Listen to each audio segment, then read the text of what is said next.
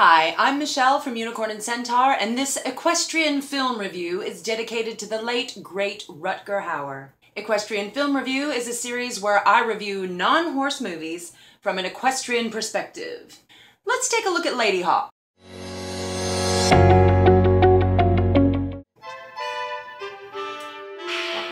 Ladyhawke is a fantasy adventure film from 1985 directed by Richard Donner and starring Michelle Pfeiffer, Rutger Hauer, and Matthew Broderick. Ladyhawke tells the story of Goliath, a beautiful black Frisian stallion with a stunning suspension to his trot and a glorious mane and tail. Goliath must help his human companions break the curse that binds them. His male human is Navarre, who is a man by day and a wolf by night. And Goliath's female human companion is Isabeau, who is a human woman by night and a hawk during the day. Knowing the humans' love for each other, Goliath is determined to stay one stride ahead of the royal guard, while they, with the help of Ferris Bueller and a lazy medieval monk stereotype, rush to break the curse that keeps them apart. Goliath never flinches from his quest, not even when shot with arrows or constantly tied by the bit.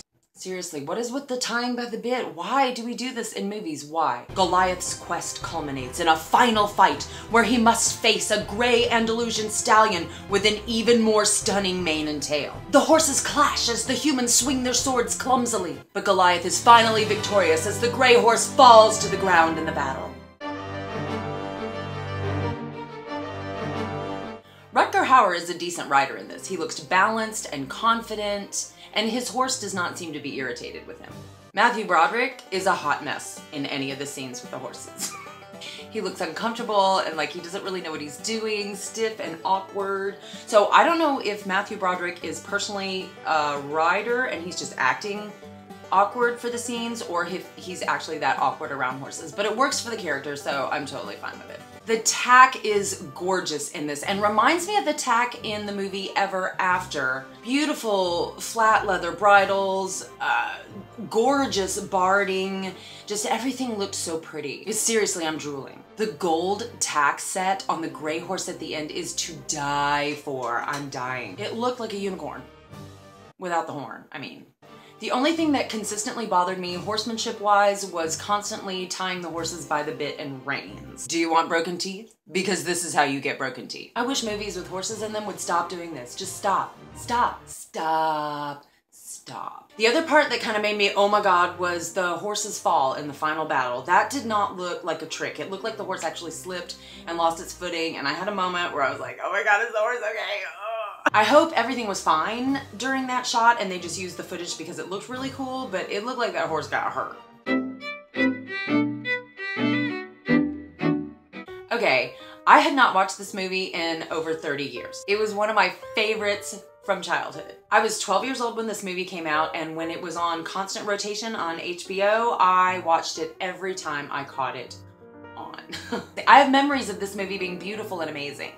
My most recent viewing was different. Much different. First of all, oh my god, what's with the synthesizer music? Music by Alan Parsons. Like the Alan Parsons Project? I do not remember the music being this cheesy.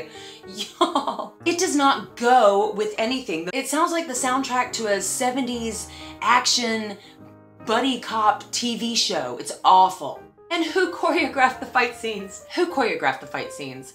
Who did this? No, I'm not even gonna look it up because they know what they did. The fights are terrible. And can we talk about the pacing?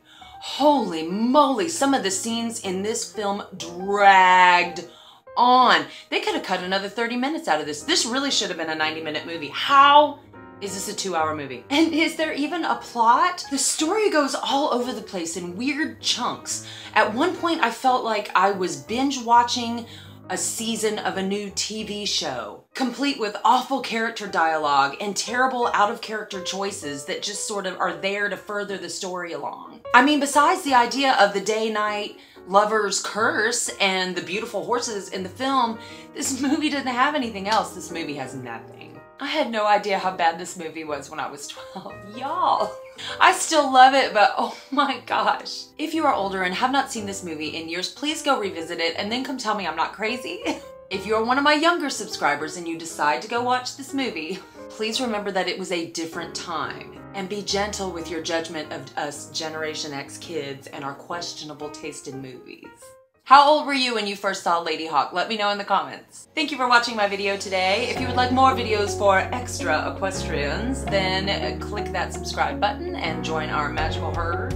There are also links in the description box below if you want to follow me on Instagram, check out my Etsy store, get your own custom painted wine glass, that kind of thing. It's all down there. And if you've already done all that stuff, then there's some videos over here that you can just click on and go ham, y'all.